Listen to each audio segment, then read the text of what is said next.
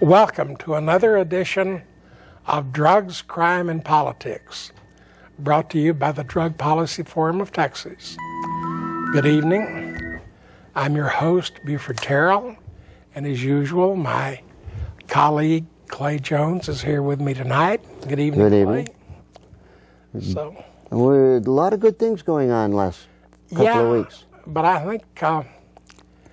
think I want to start out talking about my new favorite allies in the struggle to change the drug laws, and that's the police. Okay.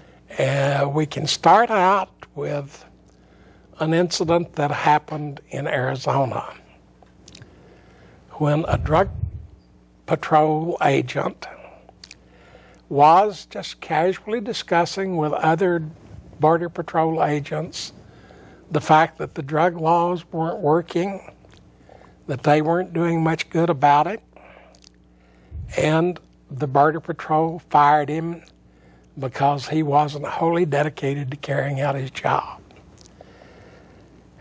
This led to a long, thorough story in the New York Times discussing all of the ways this agent claimed the drug law wasn't working. I have never seen a drug law reformist get that kind of news coverage. Then last week here in Houston, the police unions all voted not to endorse District Attorney Pat Lycos in her re-election campaign.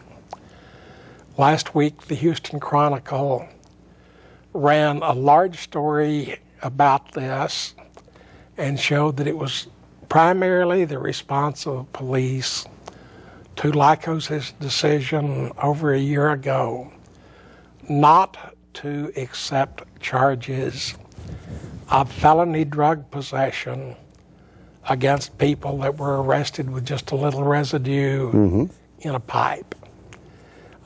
Made the police furious. As I say, this was a long story. The Chronicle explained Lycos' program and the reason for it in great detail. The fact that while this was happening, the crime rate in Houston actually went down a little bit. And then, yesterday in the Sunday paper, on the front page of the city section, in the most prominent position, one of the featured political columnists wrote about this and really tore into the police and their attitudes and repeated once again the reasons for not prosecuting. Along with that, in the same paper, the lead editorial was saying the same thing, and there was at least one letter to the editor on the same subject. So, once again, I want to thank all of these police out there for helping us get the message into newspapers and into the airways in ways in which reformists alone couldn't do it. We couldn't do it. Yeah, and I think along the same line, you were discussing with me stories popping up all over California these days about U.S. attorneys conducting raids on medical marijuana dispensaries, yes, sending letters to landlords, with over 80% of the people nationwide in favor of medical marijuana. Once again, it seems to me that the drug warriors are just giving lots and lots and lots of otherwise unattainable publicity to the reform side. And if you look at history, I think the Obama administration is doing the same thing as the Hoover administration. That real big push right at the end of the 1920s to enforce prohibition. Well, I think you're putting the blame in the wrong place.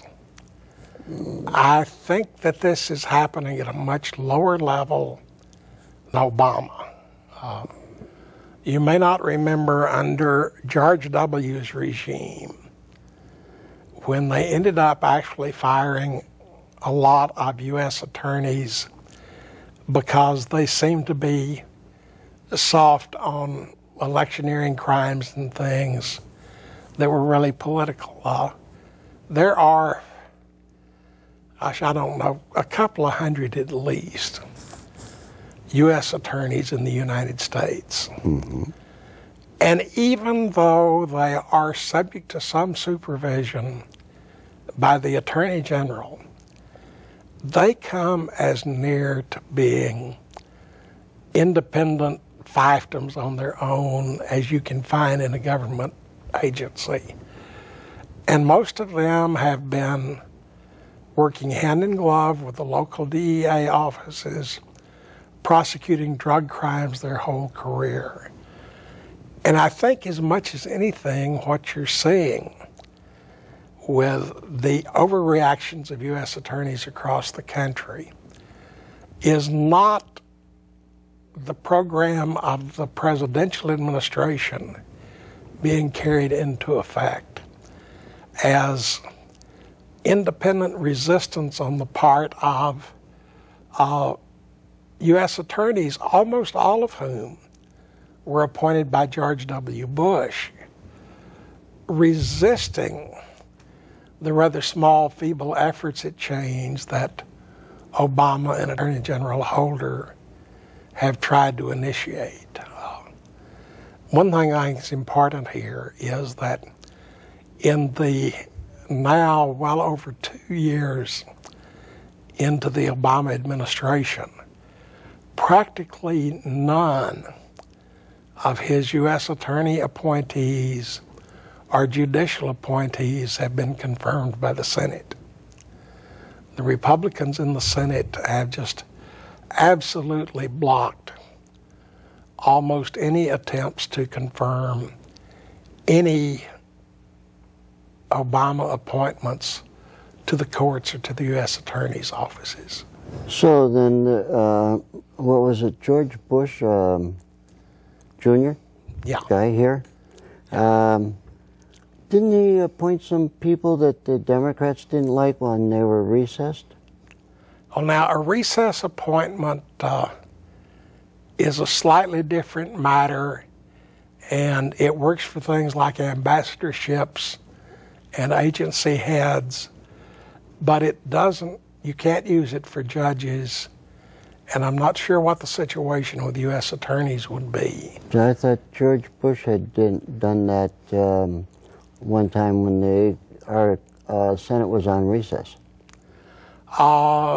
If so, then that appointment then would expire when the Senate came back into session. There's not a good way around it.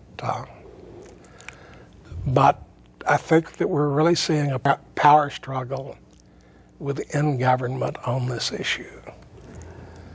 I don't get it because the more I've thought about what you've been saying last week when the drug war is going to end. Yeah. November 6th, 2012. Yeah. It'll be over. And remember, this is a call-in program. We're always looking forward to having your questions and giving you the best answer we can. Yeah. You can call us if you're watching live at the phone number on the screen. If you're watching through YouTube or a streaming video, you may make your questions or comments to the email address shown, and I will answer you back very quickly, and we may use your question or comment on the next program. But it's your show, and we like your guidance to see where we need to go on this. In California, they're really cleaning house out there. Dispensaries are shutting down. 139 of them in San Diego. But I don't see that. You were mentioning it a little while ago, that it's really not going to put a hurting on the movement itself. Well, I think one thing that's important to point out here is that we've seen a bit of a gold rush phenomena in California, less so in Colorado. But in California, everyone with an acre plot and 10 or 12 plants has opened a dispensary. There are a lot of people that have opened them up seeing a quick way to get rich. I think the market's been overbuilt and there's some rationalization going on. Hello, caller, you're on the air. Hey, great show. Love you guys. I'm glad you're there. I'm glad that Houston Media Source supplies the airtime. Thank God for that, or whoever you want to thank.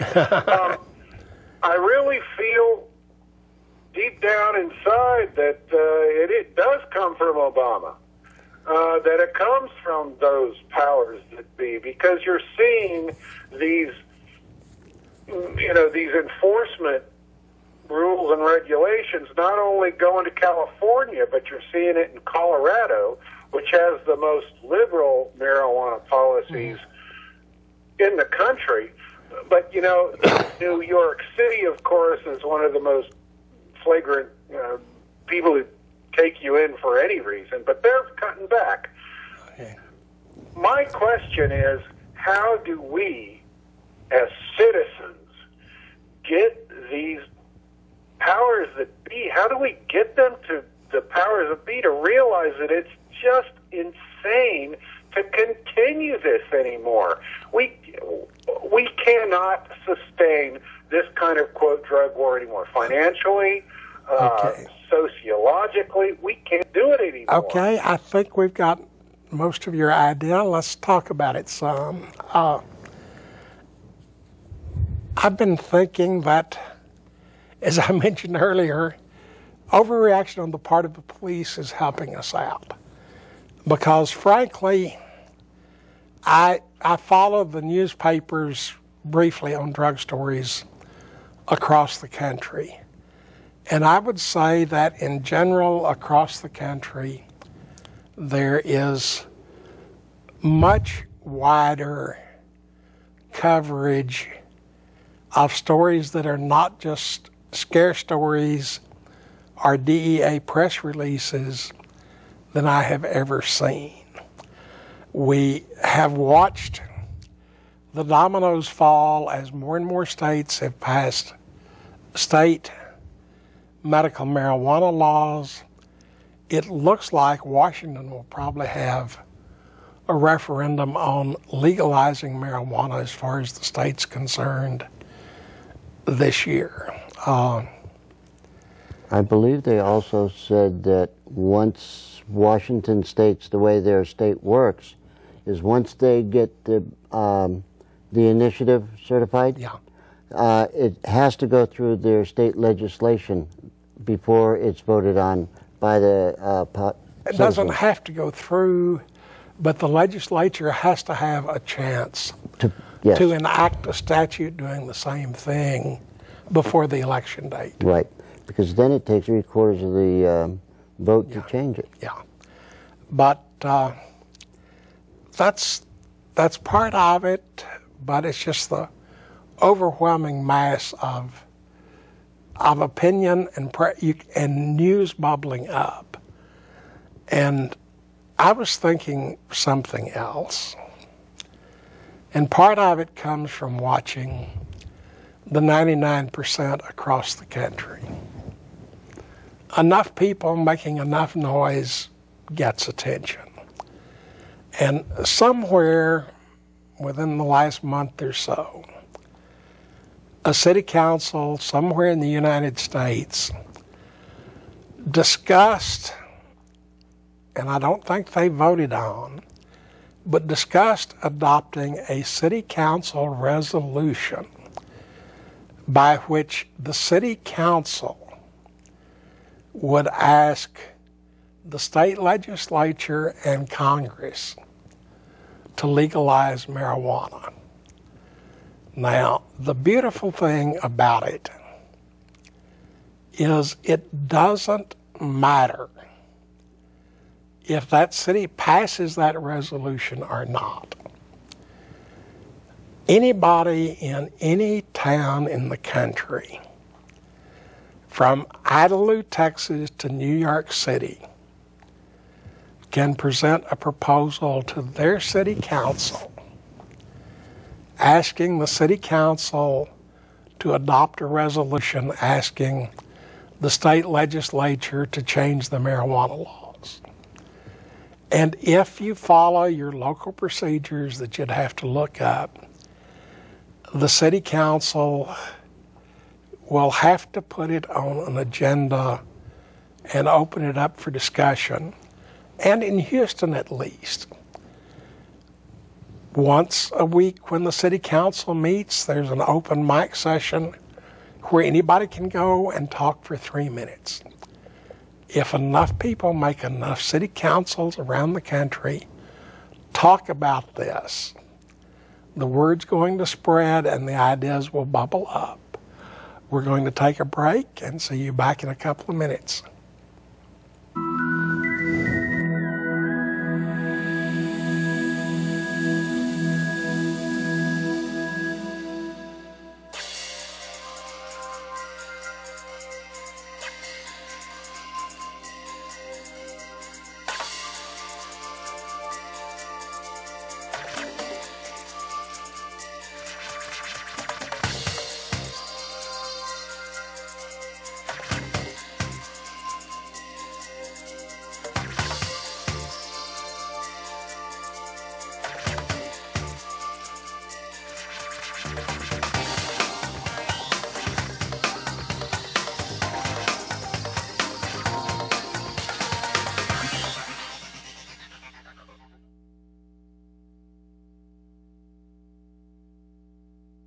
The whole idea of a drug-free America and zero tolerance really doesn't make much sense, does it? So it does make sense, however, to find ways to reduce the harms associated with drugs.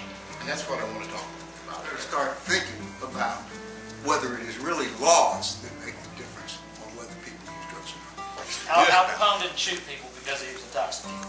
Right, exactly. Those people are not fighting over drugs, they're fighting over money. Drug laws have no basis in science.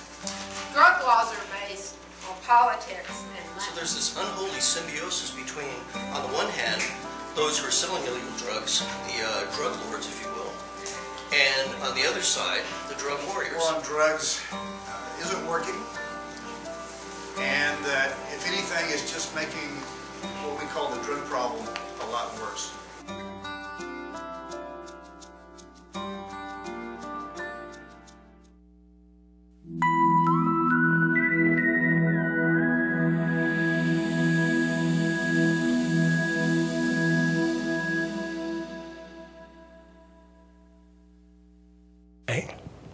Welcome back to Drugs, Crime, and Politics. I think that I'm ready to do the nightly book review, and then we'll turn it over to Clayton to show us some things at the Drug Policy Alliance Convention recently in California. I'm going to start tonight's review by reading the epigram that introduces the book. The more prohibitions you have, the less virtuous people will be. Try to make people moral, and you lay the groundwork for vice. That's a quotation from the Tao Te Ching by Lao Tzu, and it was the epigram that introduces Martin Torgoff's Can't Find My Way Home, America in the Great Stoned Age, 1945 to 2000. This book's a little older than most of the ones I've talked about. It came out in 2004, but I just found out about it last month, and frankly, it's been an intriguing read for me. I've thoroughly enjoyed it. What Martin does is take this roughly half century. He starts out with the bop musicians and Charlie Parker, progresses through the Beats into the age of LSD, marijuana and the hippie movements, into amphetamines, and then back to heroin, then cocaine. follows each of these episodes, introduces brief stories of people most of us know or know about that relate to it, and then with interview type short stories tells the story of what's happening through short biographies of people that were involved in it. It's been a fascinating reason. I've got to confess that looking at my ancient age and the time that I came of age in the 50s and 60s, it really hit home to me with the discussion of the bebop cats like Charlie Parker and Mingus and Dizzy, and the beatniks like Kerouac and Ginsberg.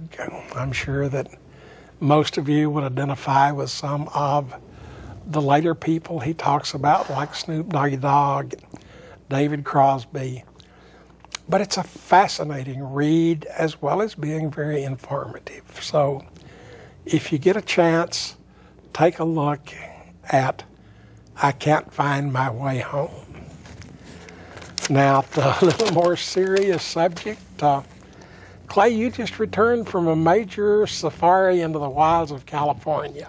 Yes, I went to the Drug Policy Alliance conference. Okay. We have it. It's done every 2 years. It's done in a different city. I believe last time it was in Albuquerque. Albuquerque, and time before that was New Orleans, and the time before that was Long Beach. Okay.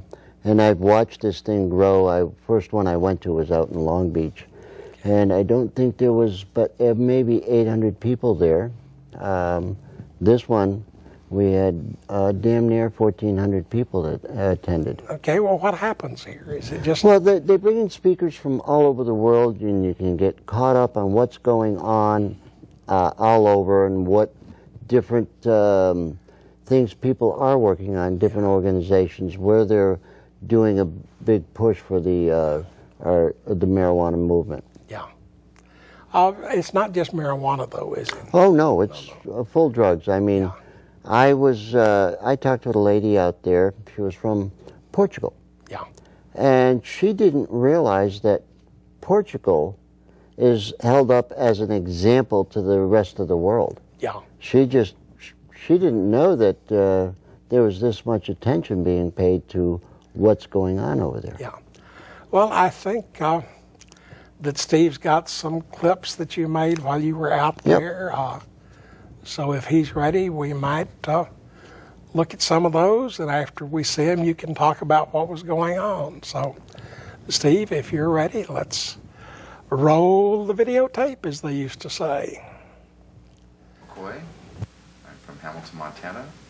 I'm with the Montana Cannabis Industry Association. And we came down here to LA to the Drug Council Alliance meeting to basically bring awareness to our situation in Montana. We feel it's a stomping ground for the federal government, and if we don't stop what's happening and bring awareness, that we feel that the rest of the states are going to basically be dealt with just the way we were. Now you've come to the conference down here in Los Angeles, the Reform Conference. Mm-hmm. How are you reception with what you're doing up in Montana? People are excited. They're glad to see how we're organizing things. We've been basically bringing up new ideas and innovative ideas to bring money from local chapters versus national coverage like ASA and places like that. We're basically showing on how people should be able to do it on a local level, gain the money they need to start fighting their own fights.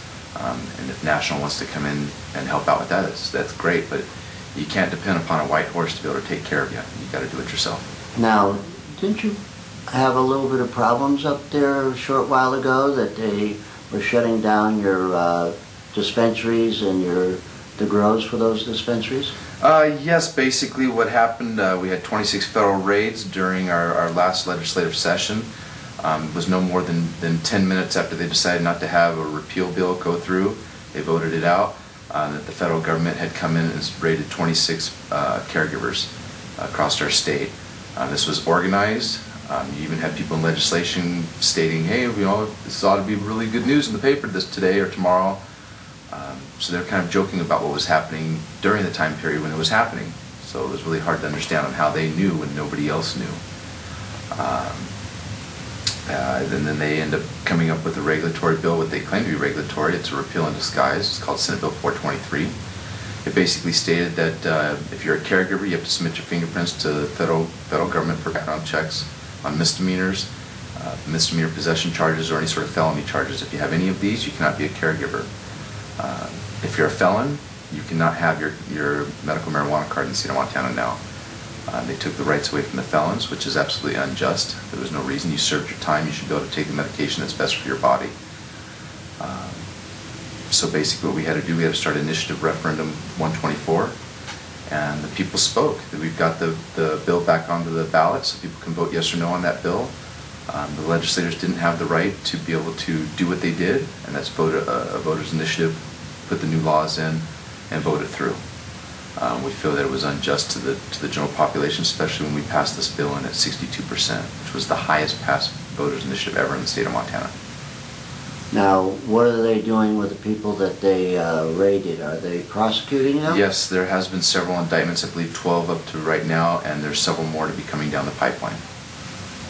And what does the general populace feel about what the feds are doing? Montana doesn't like the federal government. We believe that we should be able to regulate ourselves. We believe that we shouldn't have to have interference in the federal government. So most people are pretty upset over allowing the federal government to come into the state of Montana. We have what's called a right to privacy. The federal government can't supersede what's happening inside of our borders unless they're invited in, and then a judge signed the warrant to invite them in. What do you think about jury nullifications? Are you thinking those are possible in Montana with these indictments and when they start going to jail? Or going to court, not to jail? Yeah. You know, I think that I think if they're allowing them to actually hear the state laws, you know, because the federal government's been known to just cancellate any sort of state laws and basically state that they're selling marijuana, they're selling an illegal drug. If anybody in the state of Montana understands what's happening, I would say that they would most likely be nullified, yeah. Most of our jurors are pretty much down-to-earth people. So, we're going to be winning the war through the court system. If they can't get a conviction, they can't arrest people. Correct. Correct. I would hope so. I would hope so. I hope that people open up and open their eyes and realize what's happening. And I think that's an aim that we all ought to start talking about is jury nullifications or fully informed jury association. Yep. We have started similar measures in Montana with ballot issues and whatnot, making sure that this type of stuff is going to happen. We've actually started another one via Nathan Pierce with the Montana Rights Coalition, and he's getting a congressional, I want to say a referendum, but I think that's wrong, a congressional initiative, basically stating that what happened in our last legislative session, the legislators will not ever be able to do that again. If the voters initiative is passed through, the legislators can mingle with it, but then it has to come back to the next voters session to be able for the voters to be able to vote yes or no on what the legislators mingled on. Now, my understanding was that your legislators have a 75% against in order to actually repeal it.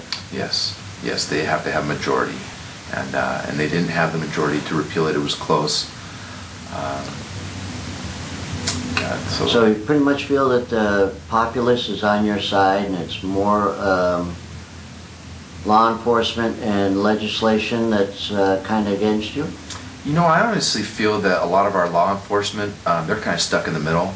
I've spoken to a lot of local police department people, and they really feel that they're kind of stuck in the middle. They don't really want to interfere too much. Some do. You know, some want to just stick to whatever they feel is the right letter of the law.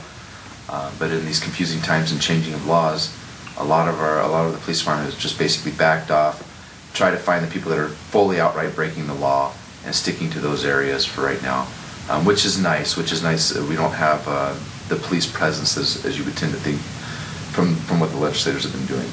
Now, sorry. That's okay. Is there anything else you'd like to leave us with, letting us know in the Texas area? I would definitely say don't give up your fight. I would say that through truth and through time, things will come out and they will understand the truth. I think education is the key. I think that having people properly represent this industry is the way to do it. And I honestly feel that the people that are emotionally attached to this have got to put their emotions aside and think about this logically and deal with it properly. Well, thank you. Would you tell us your name again and where you're from? My name is Robert McCoy. I'm from Hamilton, Montana, and I'm with the Montana Cannabis Industry Association. Well, thank you. Yes, sir. Okay, so Montana is very much involved. He was saying that if people are brought to court, he really don't think they're going to get the convictions that they want. well, you know, that's Montana, Colorado, and California. All three present the U.S. Attorney with an interesting problem. Now, under federal law, the court can absolutely bar any evidence about or mention of medical marijuana or state-approved marijuana in the courtroom during the course of the trial, because that's irrelevant to the federal law. In the federal law, if you transferred marijuana to someone for any reason whatsoever, for free or for money, that's a delivery and it's a violation of the federal law. And even going back to Ed Rosenthal's conviction many years ago, that's what happened there. The judge knew what was going on and sentenced him to a day. But with what's happened in Montana, Colorado, and California, I'm not sure that a U.S. attorney, no matter how hard they work at it, can find a jury of 12 people in the state where none of the 12 knows anything about the state medical marijuana laws. And if they get just one person on the jury who is aware of and at all sympathetic to the state's medical marijuana law, and that person sits there and refuses to vote guilty, they cannot get a conviction. And that, I think, is the dilemma that the U.S. attorneys are facing. Yes. Do they dare take a case to the jury? Because they can't get a virgin jury in those states. How do I say this? There's, I think he said 12 people that are already indicted in Montana. Yeah. If they can't get a jury or feel that it's going to be difficult to get a jury to convict them, how long can they stay indicted? Well, not that long. The federal government, like most states, has a Speedy Trial Act. And once an indictment has been returned and the defendant has entered a not guilty plea, then the clock starts running and the government has to announce ready for trial within a fairly short period of time, a couple of months, or the case is dismissed. So there's no way that the government can stall the case once that indictment's been returned. Now, the defense can drag it out as long as they want to. But, you know, if I were a U.S. attorney in one of those three states in particular, I'm not sure that I would be willing to take a case to a jury if it involved medical marijuana. I think they have trouble in more states than just those three. Well, Rhode Island, Maine. Even in Rhode Island and Maine, there hasn't been the same amount of publicity. No, there hasn't. The same amount of controversy. You can probably find 12 lawyers from the backwoods of Maine who've never heard of marijuana or possibly even the federal government. I don't think you can say that about California today. No. Incidentally, just to throw out a random fact, do you know what Maine is famous for in terms of drug laws? No. Maine enacted the first alcohol prohibition law in the United States.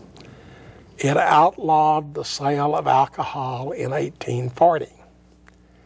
In fact, Maine is where the term bootlegger came from guys that would carry a flat pint bottle under their pants leg and sell single swigs of whiskey to guys in the street.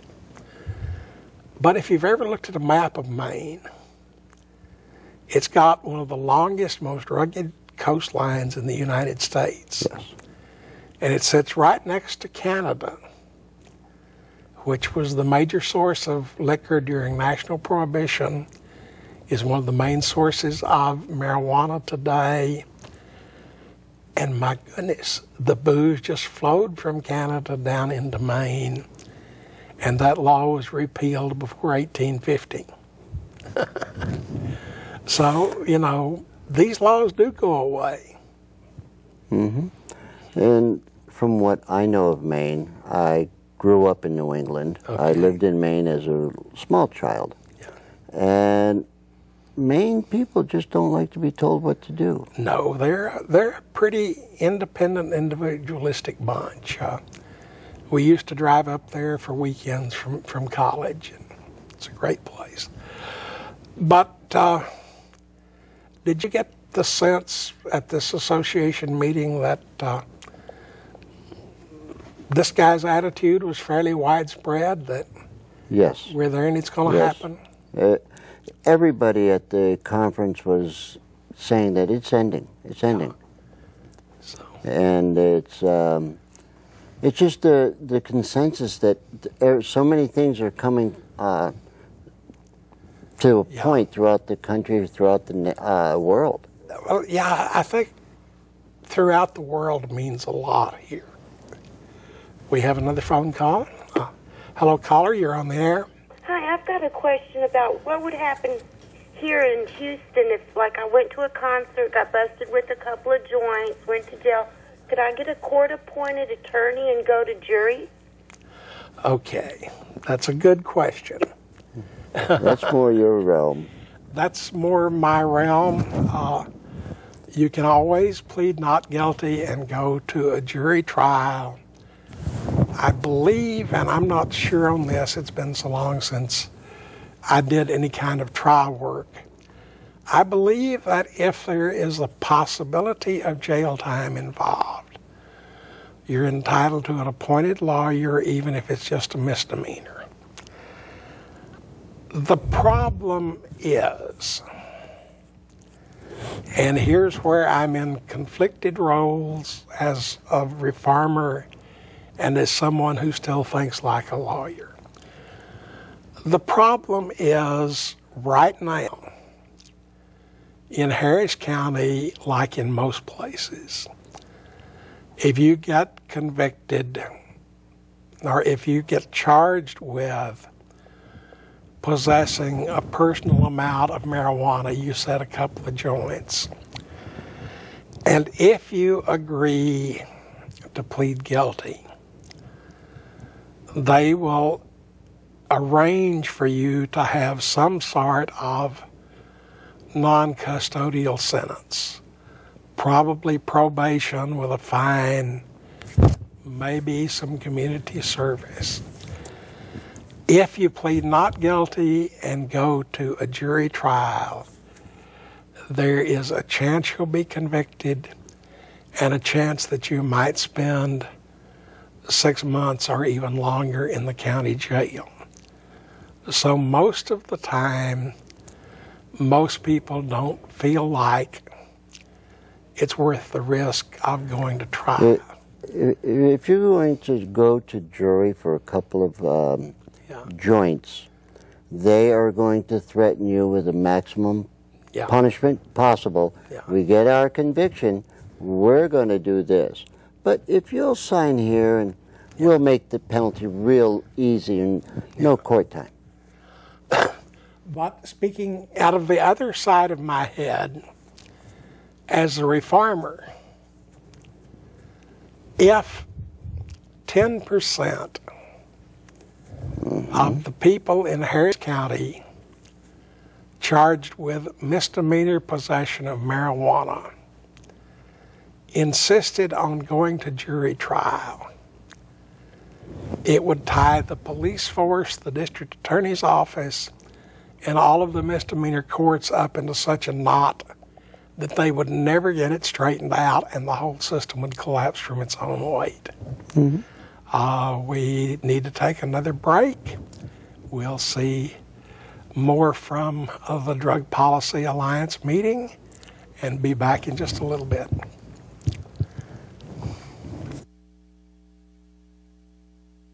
I am president of Ohio Patient Network and medical marijuana director with Ohio Normal, and president of Miami Valley Normal, a little subchapter that Will Huber actually wanted to do, and a group of us got together and said, you know what, we'll make it happen. So we're growing leaps and bounds. Ohio is in an exciting place for 2012. We have got 2 different political action committees that have formed and submitted language to bring the medical cannabis issue to the people, to the voters. And are you people doing anything as far as a referendum, non-binding referendum, binding referendum?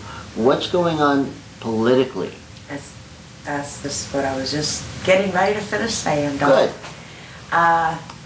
The ballot is exactly that. What that's going to do is we have to gather 385,285 ballot registered voting signatures.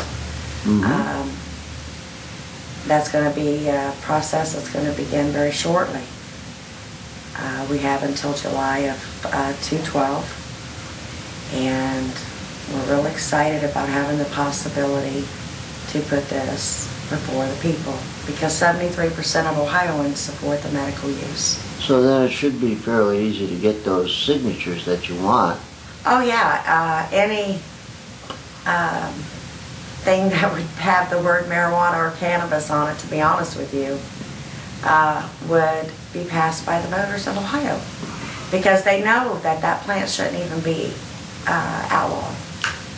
They really do. And they know that at least, at the very least, it should be allowed to folks that are suffering and under a doctor's care. Then we have Ohio Medical Cannabis Act of 2012 that is going at it by a civil rights issue. You know, it really is a civil rights issue. It's everyone's civil right to liberty and life, happiness.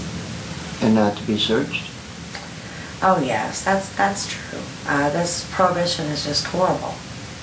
And the only thing that is harmed, or the reason everyone is harmed by marijuana or cannabis or pot, whatever you want to call it, is because of the prohibition. It's not because of that plant. You know, this Drug Policy Alliance conference that we're at right now is just so amazing. Such powerful folks.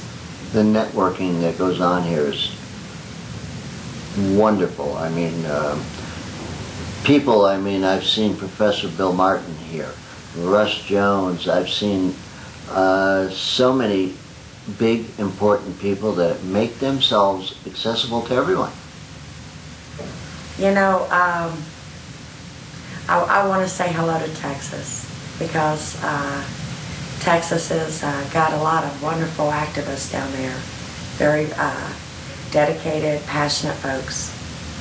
And keep your heads up. You know, if I could give you any advice in the world, is try changing one person's mind at a time. You don't have to go for the mass. You can just do it one person at a time. And if you can change somebody's hell no to a maybe, that is a good thing. You know, I really need every state to stand up for me right now. Very quickly, in August, I was hospitalized and my blood pressure was all over the place. And they admitted me. They did a CAT scan and they came in 24 hours later and said, Tanya, there's nothing we can do for you anymore. All we can do is treat your symptoms and keep you comfortable. So, okay, so, you know, it's like, okay, what am I supposed to do now? So, what they told me was, when they did this CAT scan,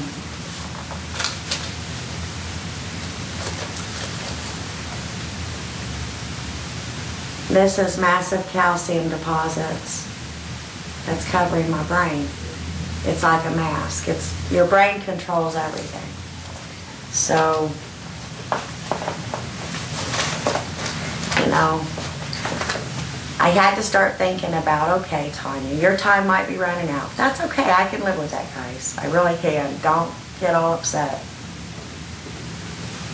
But I got to thinking,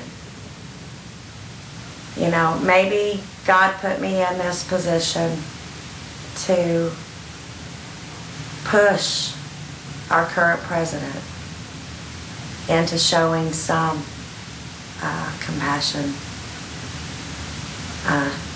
somewhat of being a human, you know, because I know at this point a lot of you activists are feeling disgruntled and lied to. I'm with you on that. But I believe President Obama should reopen the investigational new drug program. If medically they can't help me, that'd be cool. But medically they can help me.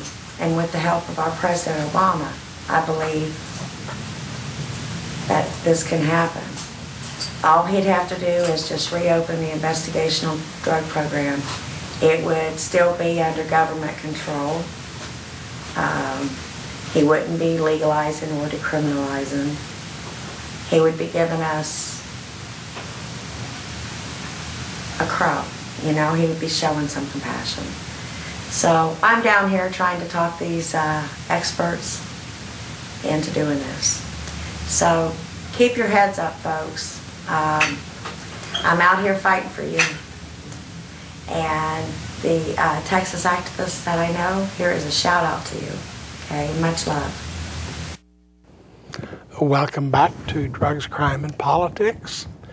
And we have our friend Dean Becker from the Drug Truth Network on the phone. How are you tonight, Dean? I'm doing well, doing well. I think there's just been some really powerful news, a lot of information flowing forth, columnists writing astounding, op-eds, and just people in general are starting to get on the bandwagon. We're starting to realize it's time to end this drug war. Yeah.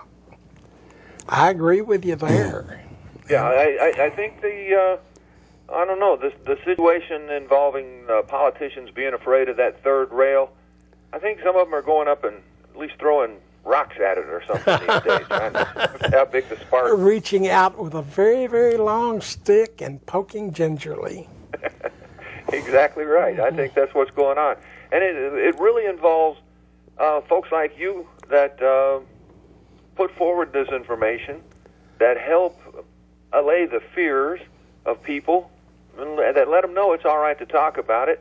And I think most importantly, as you always do at the end of the show, important to call and visit and write your congressmen, your elected officials. Let them know that you know the truth and that it's okay, right?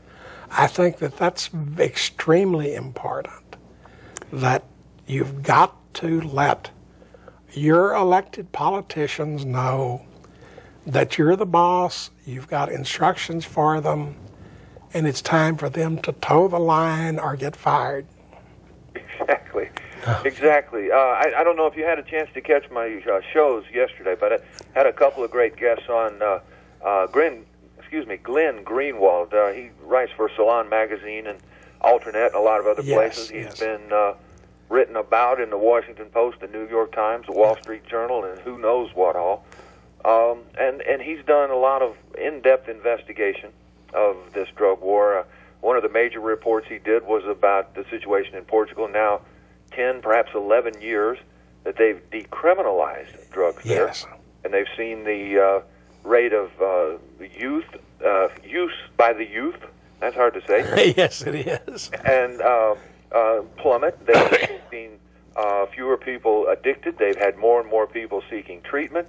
I think fewer overdose deaths, less hepatitis and AIDS, and in general reap the benefit of not enforcing this like the United States does. Yeah. One thing I have wondered, Dean, in Portugal, what has happened to their costs of drug law management since they have switched from an imprisonment to a treatment mode? You know, I don't know any specific facts there. I do know this, that you could extrapolate a similar situation here just for marijuana's sake. Yeah. You know, the thousands upon thousands of arrests here in Houston each year, taking police away from more important crime solving, if you will, crowding up our jails, costing the taxpayers money. We all know that doesn't benefit the community in any fashion to lock those people up. But there are tens of thousands, if not 100,000 man-hours just right there each year. Multiply that times, say, 20 or 30 bucks an hour for each police officer, and you're up there in some high numbers of millions. Yeah. That just get squandered, and that's just for, again, very conservative amount. I'm sure it's a lot more than that. But the point being, you know, they send their arrestees, or I don't think they arrest them. They give them a ticket and a command to visit a medical clinic where a couple of people sit down with them and evaluate whatever their drug problem might be. Yeah. And then they, make recommendations. If they're not out whoring themselves or whatever, just dabbling in it, well, they leave them alone. You know, no one gets arrested, goes to jail. Nobody gets a record, and life goes on. One of the things that has been a big improvement in Portugal was that their crime rate went way down. Yeah. People no longer had to be breaking into houses, robbing, stealing, in order to satisfy their habits. Well, it's another guest I had on my show yesterday. He's written a great book. It's called World War D. The Case Against Prohibitionism, A Roadmap to Controlled Re-Legalization. The author was Jeffrey Dyewood. He was on for the bulk of the show, and he's framed this up. He gives you a good bit of history, lets you realize where these drug laws came from, which was basically some grand fabrication. It educates you on these problems and some of the solutions, like what goes on in Portugal and so forth. And make some great recommendations, drawing from reports and studies that have been conducted from around the world, as well as some very good ideas of his own on how to be pragmatic, how to face down this lion and not suffer much injury at all. Yeah. Well, you might remind viewers where your shows are and where you can be found. And fair enough. I would invite folks to tune in on Sunday evenings. Every Sunday evening at 6:30 p.m. You can listen at kpft.org, and there are now 700-800 of my shows of these half-hour programs online at the website, which I hope's on screen there, drugtruth.net. Yes, it's there. Featuring the words of doctors, scientists, I don't know, physicians, priests, providers, any and everybody dealing with the subject of drug war. Even have a few interviews there with Pat Lykos, our current DA. Had a short interview with UN drug czar, and a lot of folks that I think whose opinions you'd respect. You know, frankly, I appreciate you guys' work. Frankly, your list of interviewees impresses the hell out of me, Dean. Well, and I hope we hear from you 2 weeks from tonight. So thank you. You betcha. And the clock's starting to run down. If I've got time, I would like to ask for your help. You can send me the information at the email address on the screen. I'm interested in collecting information about the history of drug use in Houston in the early days. I know there was a heroin maintenance clinic that operated here in 1919. I know that when William Burroughs had his marijuana farm in New Caney in 1948, he meant to sell the crop to the Houston dock workers. I know that in the 20s and 30s, Houston was on the big blues and jazz circuit from Chicago to Kansas City to Los Angeles. So if any of you can direct me to sources where I can find out more about this, or if you have stories from your friends and families, there may even be a few oldsters around that remember the music scene here in the 40s. Please let me know what you've got and where I can go to find out information, to find out the history of our own little city. I bet it will turn out to be more fascinating and more rich than most of us imagine. And if you're not emailing me that kind of information, Dean and Clayton and I, all three, urge you to write, call, visit your representatives, your senators, your state legislators, even if you think he can understand the English language, your governor, and let them know what you think about this country's insane drug laws. Care to add anything to that? Yes, we have an election next year. We all should start getting primed up for it, calling all our representatives that are going to be representing us after that election. And you need to tell them that this drug war needs to end, and you want them to back the ending of it. Okay. And we're running the clock down, so we will expect to see you at the same time and place 2 weeks from tonight, and I hope you had a good Thanksgiving.